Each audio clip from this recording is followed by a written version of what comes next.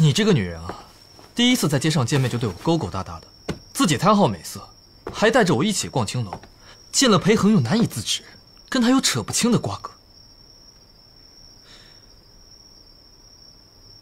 哼，你腹中这孽种，保不齐就是他的吧？啊？你屡犯七出之罪，荒唐无度，不守妇道，生性放，你怎么还有手工纱呢？哟，这还有2副面孔呢！啊，冷酷无情、娇羞无措，都让你一个人演了是吧？手工纱怎么了？有什么问题吗？大惊小怪。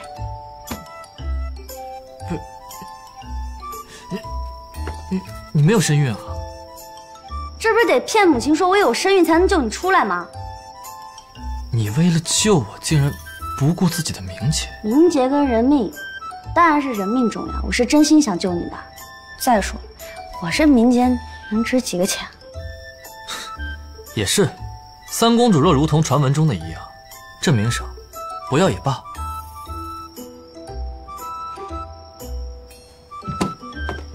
韩少君，从此以后我们约法3章：人前按照我们花园城的规矩来，你听我的；人后按照你玄武城的规矩来，我听你的。你敬我1尺，我敬你1丈。这也算咱们名义上夫妻的相处之道了。你就这么说定了，不许反悔。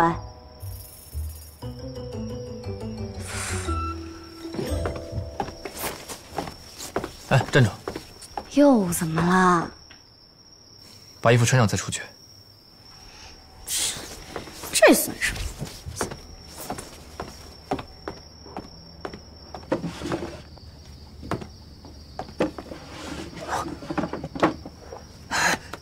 出来了，怎么办？准备，老公准备。不好！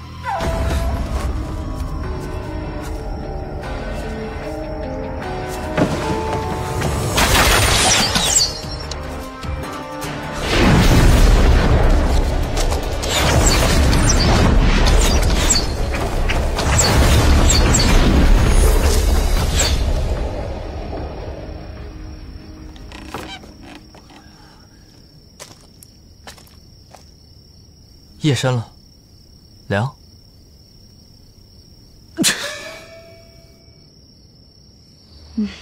好。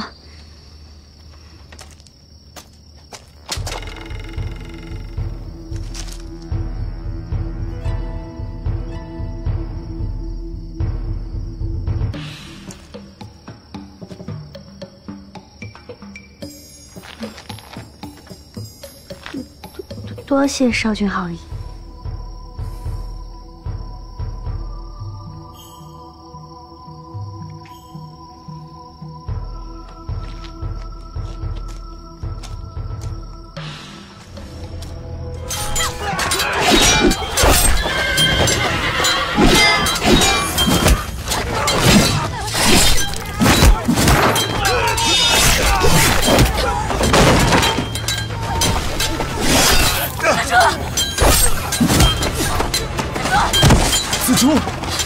子竹，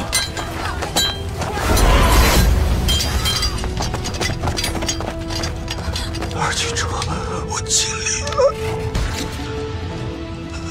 子竹，楚楚，自我踏入花园城那一刻起，我就一直在等这一天。你我之间固有一战，认输吧。韩叔，我从未怀疑过你，但你却如此狠心。今日是七夕，已经在我母亲游街之际将她炸成重伤，点燃狼烟，举兵攻城。还有人气，我身边到底还有多少人命丧你手？不止如此，你从小疼到大的妹妹陈芊芊，也是大婚之夜被我一杯毒酒送上西天。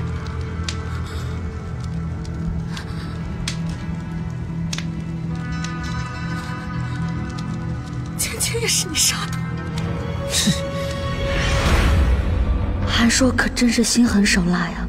虽然我现在躲过了韩硕的毒酒案件，但我要坚持到大结局才能回家。我不能死，我可千万不能死！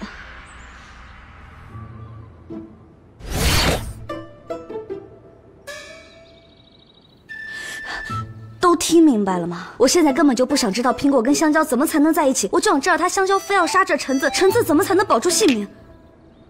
三位先生都是说书行业的业界翘楚，你们帮我想想，这故事要怎么编才能保住这橙子啊？这橙子名声很差吗？劣迹斑斑，臭名远扬。橙子得罪香蕉了吗？开局抢亲，继而害他入狱，随后又当众羞辱。香蕉心狠手辣，睚眦必报，城府极深，而且杀伐果决。他现在就是在卧薪尝胆，等待良机。待到后期，等他病好了，解了困，他就是猛虎下深山，一身的王者正气，可以说是翻手为云，覆手为雨。除了这苹果，谁都挡不住。那既然如此，公主何不趁他危难之际？你不杀人写不了戏啊！啊，香蕉得留着，后来有用呢。那就用爱来感动他，晓之以情，动之以理，放下屠刀，回头是岸。这我哪会啊？洗白一个人物也得有剧情基础吧，光靠台词怎么够啊？那没辙了。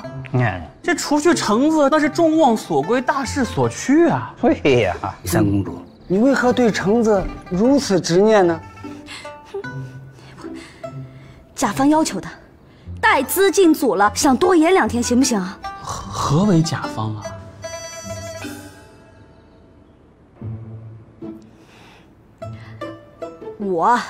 我就是甲方，我命令你们赶紧给我想任何办法保住这颗橙子，明白了吗？啊！甲方还挺任性的哈，有钱啊！三公主，这橙子总得有点过人之处吧？有钱，权势滔天，可能还有点好看。内在的，机智、聪明、反应快，技能类型的。未卜先知，这算吗？这橙子对整个故事的脉络了如指掌。这香蕉是如何杀了这橙子？香蕉是如何勾搭上苹果？香蕉是如何在暗中运筹帷幄、兴风作浪？他是如何从苹果那里得到良药续命？橙子都知道啊。三公主，这话你怎么不早点说呢？